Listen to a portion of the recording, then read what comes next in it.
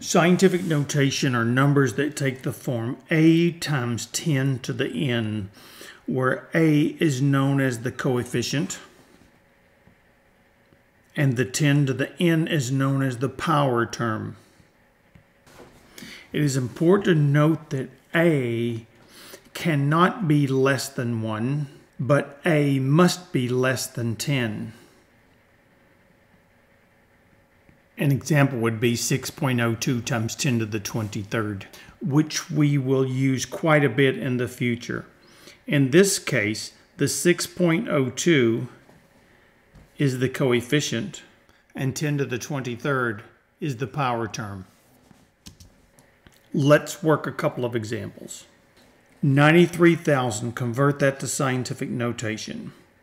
The rules will tell you that you have to pay attention to what you do with the decimal point. In this case, you must move the decimal point to the left 4 places to come up with a number that is less than 10 but greater than 1. In this case, if we move it 4 places, we get 9.3. Because we moved it to the left 4 places, we must raise that to 10 to the 4th power. Let's look at one where we move the decimal point the other way. The number 0.002, convert that to scientific notation. In this case, we move the decimal 3 places to the right.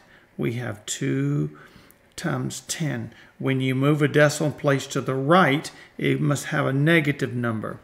And because it's 3 places, this number becomes 2 times 10 to the minus 3rd.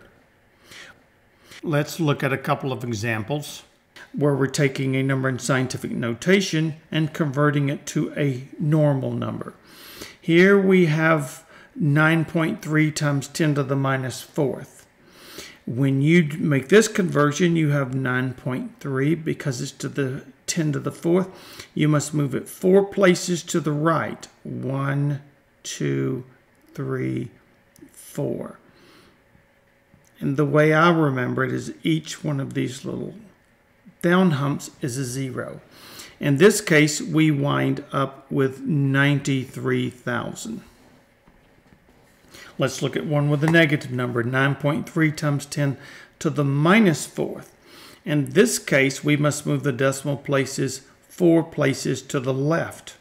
1, 2, 3, 4. I'll have that, and there's 3 of those. Never start a number with a decimal point, so the number will be 0.00093.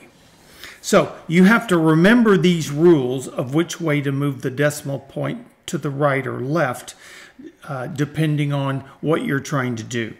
Convert scientific notation to a normal number, or convert a normal number to scientific notation. If you have trouble remembering rules, and I do, there is a logical method, a mathematical method you can use called the larger, smaller approach. At least that's what I call it.